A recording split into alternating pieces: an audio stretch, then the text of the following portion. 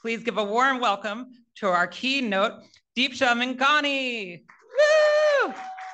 Big friend of the R Cascadia. My presentation. Check my presentation. So that's a great question. There we go. So we're going to share the screen.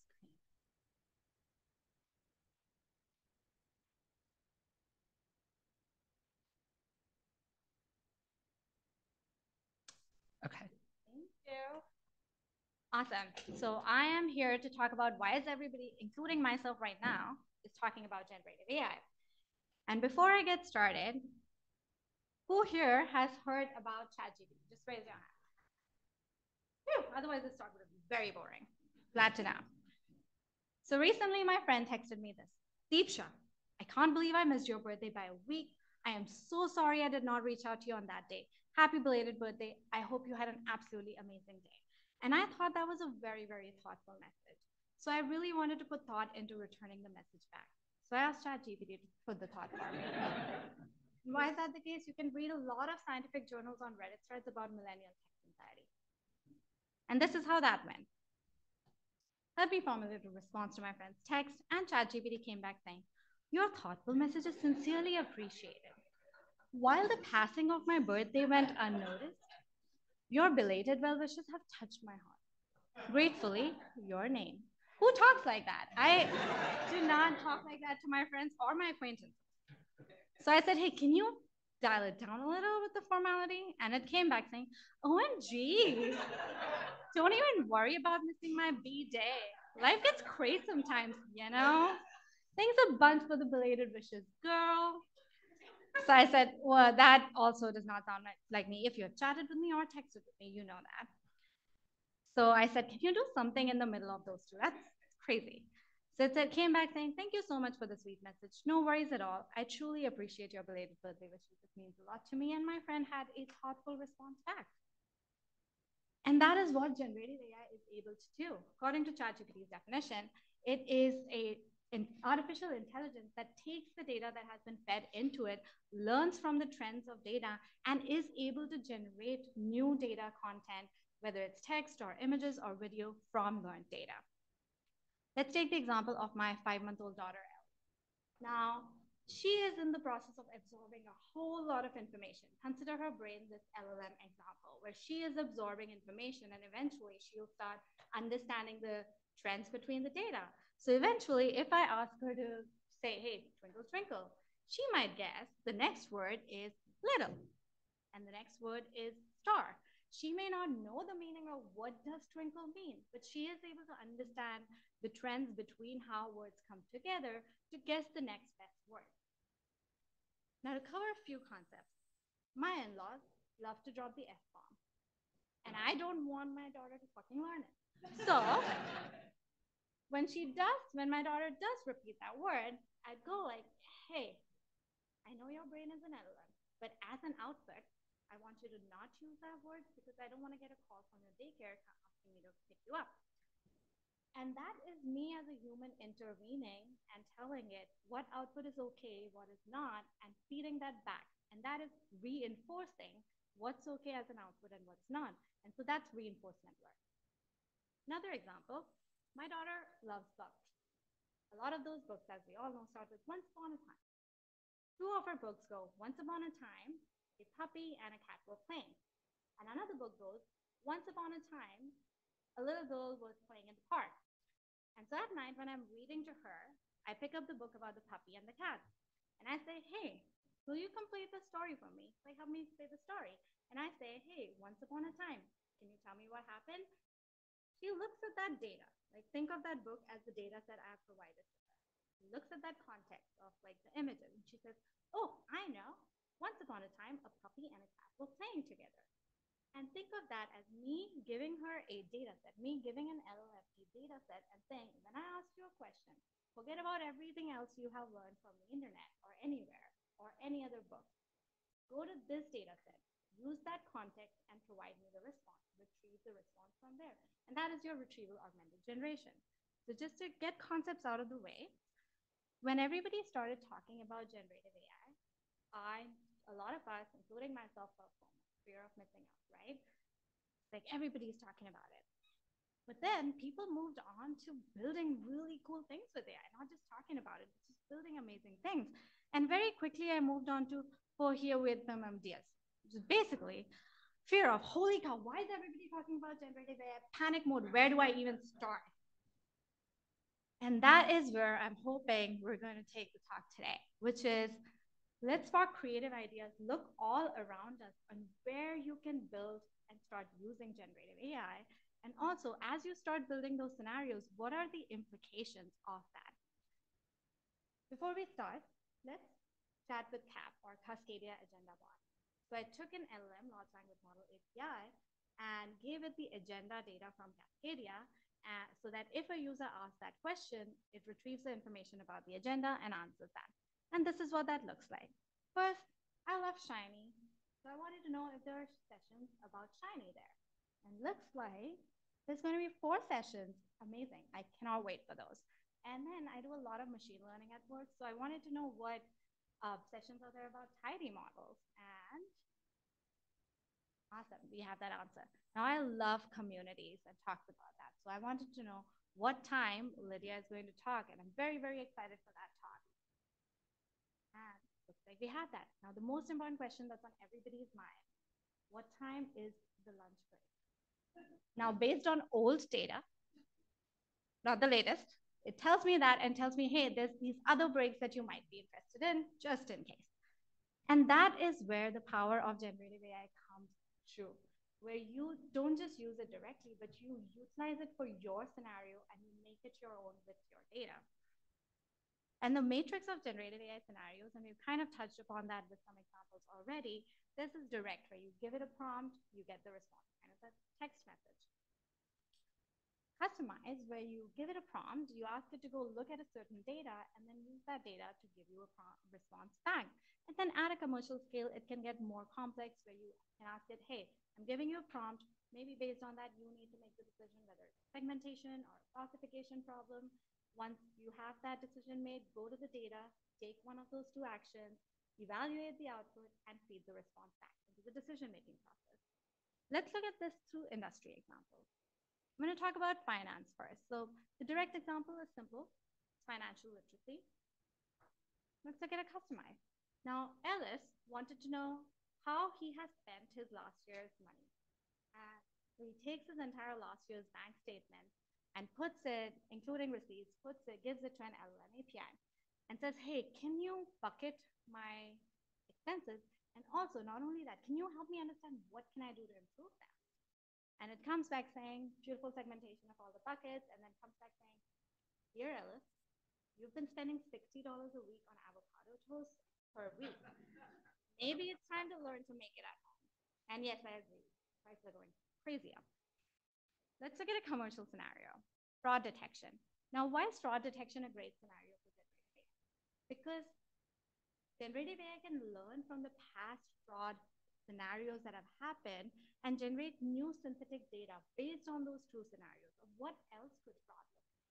Not only that, as a new fraud scenario would come in, which nowadays as sophisticated as it is starting to get, a new scenario comes in real time, it is able to understand, learn from that scenario, and adapt to it to recognize future fraud scenarios. This is why fraud scenario, not just in finance, but any industry where there are transactions, it's really picking up. Let's look at healthcare, because I know in Pacific Northwest we're in UW medicine. So a health routine development, simple example, I want to start running health inspectors. Let's customize it. So JD went to the doctors and got a report with 25 complicated labels and charts. And none of us can ever make heads and tails of it. Let's be real. So imagine if there was in her medical health app, there was a bot where she could put this chart information and get a summarized version of, can you tell me in plain English, what do these charts mean and what does it mean for me to take care of myself? And that is verified by the doctor saying, okay, yeah, this actually the output does make sense. It was pretty accurate. That would really improve the patient and doctor experience. Let's look at another commercial example. where within image processing, it's really picking up. So MRI scans and CT scans, let's say they are not always the best quality. So first, before I cover the quality, just having an image and doing a preliminary diagnosis and returning in English, what is that image telling me? So that the physician can look at it, understand the accuracy, and come to the diagnosis much faster. So really making the process efficient. Another example is image enhancement and reconstruction. Let's say the MRI scan or CT scans aren't the best quality, and some parts of it, in fact, are missing. Because it has learned from past data and it can generate new content, it is able to almost fill in the blanks within the MRI scans about what is missing. It can also enhance the image, where let's enhance the parts that are actually need to be diagnosed to help the physician get to the diagnosis faster, which is really cool and exciting. Now, education, we all understand we love learning. When me and my partner found out that the birth mom is about to go in labor and we were absolutely not ready to be parents, our chat GPT was filled with questions like, how do you change the diaper? When does the baby go to sleep? How do you keep the baby alive? And really, that's what it was filled with. And then me and my partner got into an argument saying, how much should the baby sleep during the daytime, during naps, so it sleeps better during the nighttime? And this is where LLMs are really helpful in resolving marital disputes. So we go to ChatGPT, ask the question, and why is that under education? Because I'm not going to tell you which one of us ended up being correct, but the other one got fooled. It was me. Let's take the customized example now. Let's say Jacqueline's daughter, Amber, loves chicken, 6 years old, but she doesn't like math as much. Imagine having an LLM API where Jacqueline can put the curriculum of her daughter and it tells them that, hey, make up a fun quiz with this curriculum and maybe include chickens in there. And the LLM comes back saying, totally. 3 chickens went to a party. One of those chickens ate a shit ton of cake and got sick, so left the party early. How many chickens are left? That is so much better than saying 3 minus 1 equals 2. Let's take a commercial example. If you have heard about Khan Academy, and I grew up with Khan Academy and I absolutely love it, Sal Khan talks about reasoning and content generation in education. So here's a snapshot from Sal Khan's TED Talk about the Khan Migo bot within Khan Academy that is meant for both students and teachers. So for a student, let's say the student is working on a problem and goes to this Khan Migo bot and asks the question, hey, can you tell me the answer? Bot comes back saying, well, I cannot tell you the answer, but I see that you have approached the problem in a certain way. How about have you tried something like this? Imagine having a safe space to go back and forth while you're learning a new thing. How amazing is that? It's the next level of education. And then when you turn it in teacher mode, which is the snapshot here, it's in teacher mode, it says, hey, I'm about to teach the Spanish-American War. Can you give me a good hook to teach that to my students? And it comes back saying, that's a great point. How about a role-playing activity where you can assign groups of students a country to play in the Spanish-American War? I wish I had studied history that way, which is so much fun. Great, we looked at industry examples, but there are so many other industries that we can keep talking about. Fashion, agriculture, where it is starting to play a part. But what about you? Wherever you are in the journey, where do you look around you as to start using generative AI to either build something or make yourself efficient? And let's start with an example of direct.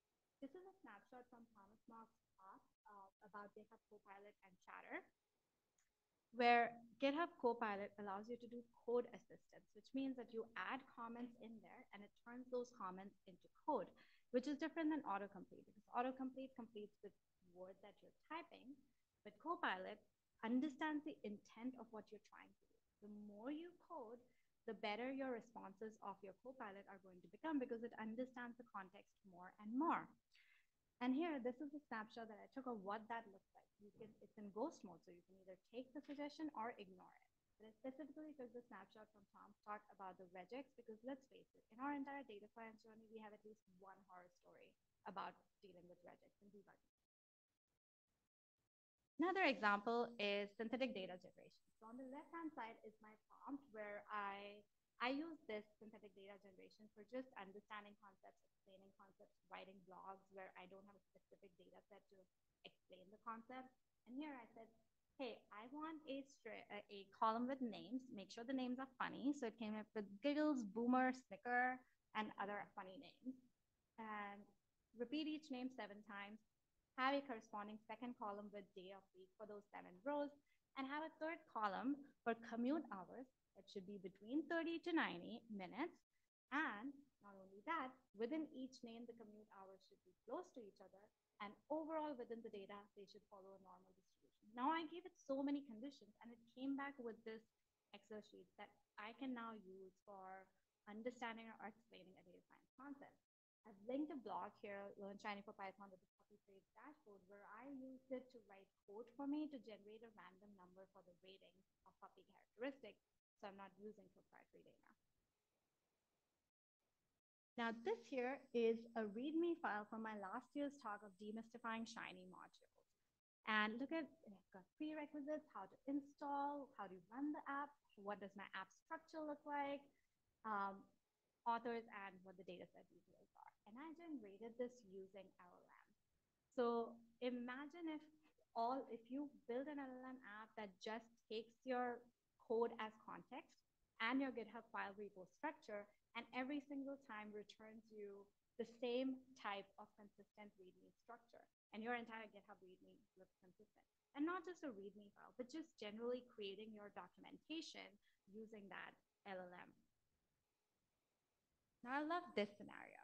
So picture this. You have a beautiful Shiny dashboard that you have created. It has a lot of amazing charts and everything. And it has a chart called churn over time. And when a user wants to know how churn is calculated, like it can be over 1 month, 2 months, 3 months, we don't know. But when a user wants to know how it's calculated, you probably have a wiki link or a documentation link somewhere that you take them to with 20 pages of documentation saying, hey, go find whatever you're looking for here. But what if you had a bot at the corner of your Shiny dashboard that you have fed your documentation data into, that when a user comes in and says, hey, what is churn and how was it calculated, it specifically goes to your documentation, grabs retrieves the answer from there and answers the question, versus using whatever churn definition it finds on the internet. And that really changes the experience of your users within the Shiny dashboard. Now, we talked about a lot of great scenarios, right? But just like every technology, we'd be remiss to not talk about the good, the bad, and the ugly. Now, the garbage in, garbage out. In that Shiny dashboard example, if you gave it bad documentation, your user will get bad output. So it is more and more important now to create good documentation, accurate documentation, if you're going to build an LLM. Another one is if you do not give any documentation, it may find a random answer and provide that answer. So it is also important to build an evaluation mechanism so that it checks for the accuracy of your answer. Now, another example is, so picture this. Me and my partner are gossiping, and my daughter is sitting right there, absorbing all of that data and information. 2 days later, we go to our friend's place, and she blurts out what we were gossiping. Now, this is not my daughter's fault. Her brain is an LLM that I did not have a privacy agreement with. I did not ask her, where are you going to store the data? How long are you going to store the data? And how are you going to use my data? Which is why it is important for, as you start using LLMs with your own data, to read these better than you've read your Apple OS agreement, which I know you read very carefully. Yeah. So look at how it's going to use your data, and it is completely different for different LLMs, and regulations are starting to come around. Dependency is really, if you use LLMs for everything, what happens when LLMs go down? What happens if the system goes down? How do you continue to engage efficiently with the system? Then hallucination. So when I was building the Cascadia agenda bot, before I had fine-tuned it for the agenda, I thought I'll ask it a random question. And I asked it, who is the MVP of the conference? And that question itself doesn't make sense because that's not a valid question. But nevertheless, LLMs want to really please you. They will nevertheless come up with an answer. So it said, the MVP of the conference is Emily Rader. And I immediately texted the snapshot to Emily saying, look, my bot thinks you're the MVP of this conference. which you totally believe. If you've heard Emily's talks, they're so amazing that I would believe that she's the MVP of the conference. And she comes back saying, well, that's a hallucination if I ever saw one. And that's the issue, right? You have to keep check for hallucination, see that it doesn't make, when it doesn't know an answer, making sure that it doesn't come up with another answer. So you have to check for that. Then if you have bad information, it can also generate misinformation and can spread that misinformation. And from our just lifetime of experiences, we know how harmful misinformation is. Let's look at the ugly. Now, I have a surprise for you. Like, internet is filled with biased opinions. I know. It came as a shock to me as well, but it's true. And so if you've trained something on biased information, you have to expect biased output. So how do you again build evaluation mechanisms in there to check the output and make sure that bias is minimum? LLMs are extremely resource intensive and hence costly, and that can impact the environment as well. But there is a lot of research going on in how to make these compute less compute intensive by either improving compute efficiencies or building small language models instead of large language models. So there's a lot of cool research going on in that. Then the ethical dilemma, which could seriously be its own 5-hour talk about what should you use generative AI for? What should you not use generative AI for? How do you give credit where credit is due? And there are evolving regulations around that as well, both with organizations that are building these tools as well as government. And it is a very cool space to just keep an eye out for how these are evolving, because we're at the cusp of the technology developing really, really fast, faster than the regulations are evolving. Here's some of the resources that I mentioned. So one is Thomas Mock's talk on using it Copilot in your R Studio. Then the other is how do you fine-tune a chatbot if you're building it, and how do you surface it in your Shiny for Python?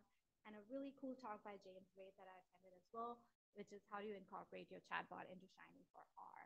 And think about customer support, FAQ, chatbots, like a hello world of generative AI. They're great first step to understanding how these applications work, how can you bring them together, how do you understand their complexities, as well as repercussions of bad data input and bad response output. And I'll leave you with this one last thought. I asked ChatGPT to complete this. When you have a hammer, it said everything looks like a nail. Now there's so much hype around generative AI. I mean, everybody, including myself right now, is talking about it. But that doesn't mean that every scenario is generative AI or nothing else. You have a lot of tools in your tool belt: analytics, traditional ML, NLP, dashboards, and now generative AI is another tool in your tool belt. Which tool you pull out to use really depends upon what is the impact that you're trying to drive. Is there an efficiency you're trying to drive? And what is that business scenario that you're trying to build? So know that you now have this additional tool and look around you in where you can use it. And that's all. Thank you.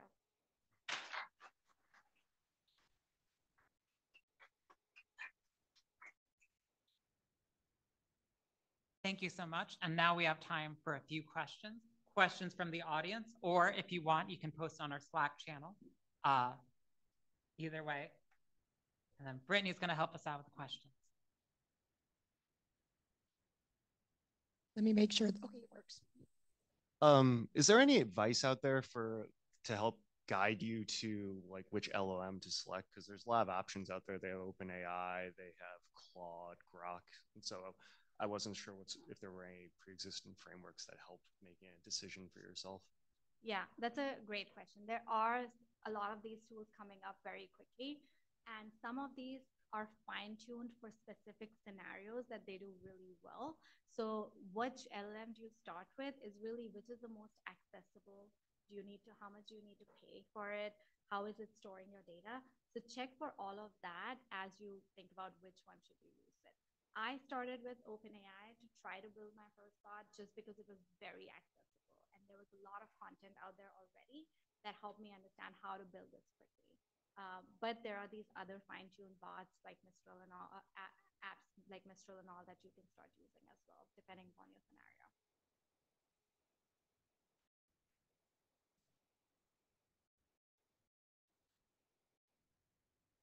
Yeah, great presentation, and I was really interested if you have any resources or advice on talking about evaluation. Like that seems like a really big piece of when have you reached an appropriate level of fine tuning, and how can you think of like metrics wise that okay, we obviously can see when there's a wrong scenario, but there's so many scenarios under the sun. So do you have any extra tips or resources on that? There are, again, evaluation is such an evolving field. A lot of the evaluation techniques sometimes include an LLM evaluating another LLM. That is itself one technique that is used. I will link to a lot of talks, and I know it's ironic, but I'll include talks and articles on that topic. But there are a lot of methods for evaluation that we need to pick. And as you evaluate, there's like fine tuning versus retrieving, which of them works better. There's a lot of discussion around that as well. So I would always, like, as you're building something, build it step by step. First use retrieval, then use fine tuning to see how is it changing your accuracy, and how much is it changing your accuracy without you overfitting to your data and making it overlearn. So as you think about evaluation, keep those things in mind. Some LLMs, a lot of the LLM applications on Hugging Face are fine-tuned for checking specific things in evaluation, like are you not swearing, like remove swear words from the output, like LLMs that would check specifically for that, things like that. So you can use these kind of LLMs as well to add evaluation into your setup. And of course, checking with a human evaluation, that is the most common way to check how accurate am I getting the answers. Initial evaluation to be done by humans before you add other layers of evaluation. Awesome, thank you.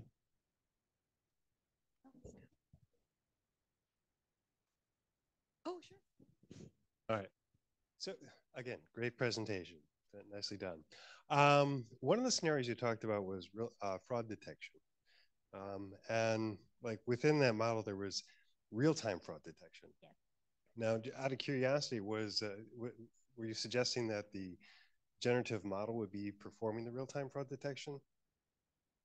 Yes and no. So the real-time component of it is really in looking at a new scenario and figuring out that it is an anomaly faster in real time. So this is something that looks anomalous, and should I add this to my bank of fraud detection and learn from that? That is the real-time component that I was mentioning. So yeah, I mean, it raises the question, what is the relationship to traditional ML look like on a go-forward basis? Yeah. The key difference here with doing it with generative AI is that synthetic data generation. When it looks at real-time fraud detection, if you use traditional ML, you have labeled certain instances as this is what fraud looks like. And you're bound within that labeled data set of what fraud scenarios look like. What generative AI is able to do beyond that is look at your true scenarios, but also make up other types of scenarios of what else the data could look like for it to be called fraud. And when you add that, it creates a bigger data set for you to learn from for generative AI to call something a fraud or not.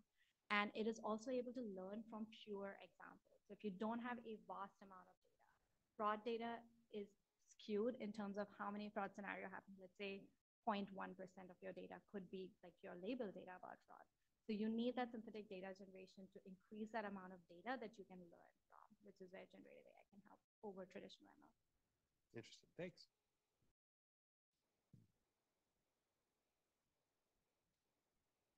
I'm sorry, what? Yeah. Thank you very much. This is by far the best explained presentation about what is AI, and everything that you said is great. I want to ask you a question that I've been asking to everyone that is interested in AI, kind of maybe the one that is a can't miss, which is, what do you think is going to be the impact of the tools that we're seeing in the jobs of people like us? Yeah. I was not expecting that question. No, I was really, truly expecting that question. So there is a very cliche thing that's going out there, like AI, come back here. AI is not taking your jobs, but people who will use AI to advance how they work will take your jobs. To to be frank, there's like, think about two extremes, right? One extreme is AI helps you become efficient at your job. So you are able to up level yourself to moving from the nitty gritty that needed to be done that you have delegated to AI, and you're now able to focus on strategy and up level your job description. The other extreme is AI started doing the nitty gritty work for you, but there isn't an up level job available for you to be able to fill, and so the job is gone. The reality of the scenario could be somewhere in between, where yes, there are certain jobs that you would be able to advance and up level based on what you're able to do with AI, which is why it is important to make it part of your process. And there is a burden on both people and employers as this AI technology is coming up to train their employees in how they use it and what that means to the definition of their job. Now, what is it more that they're able to do, because some part of it is not being done with AI. So the reality is going to be somewhere in between. Then there are also going to be new jobs that will be created that we cannot see yet. And so dipping your toes into it is the best way to be ready and prepared for what those jobs could look like. An example could be a prompt engineer. Like, did not exist till 2 years ago, but now it is very relevant to know how to be a prompt engineer. So hope that helps.